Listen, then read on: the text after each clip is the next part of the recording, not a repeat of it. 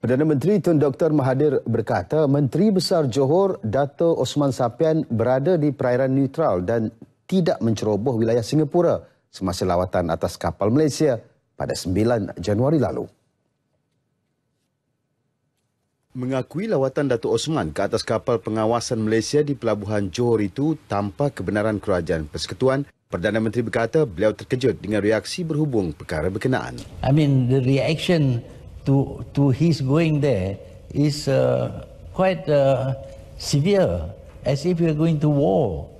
I mean, he is going to go in a ship into neutral water. Dan Dr. Mahathir menegaskan kawasan tersebut adalah perairan antarabangsa. It is not Singapore water either. It is international water.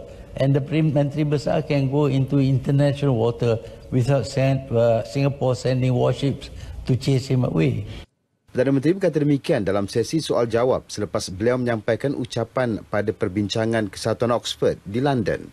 Dato' Osman menafikan beliau menceroboh perairan Republik itu dan lawatannya ke atas kapal MV Pedoman bagi melihat sendiri pasukan keselamatan Malaysia melakukan tugas. Singapura mendakwa Dato' Osman menceroboh perairan wilayahnya dan membuat bantahan menerusi nota diplomatik kepada Wisma Putra bertarikh 11 Januari selain mahu menangguhkan mesyuarat ke-14 jawatan kuasa bersama Menteri bagi Iskandar Malaysia.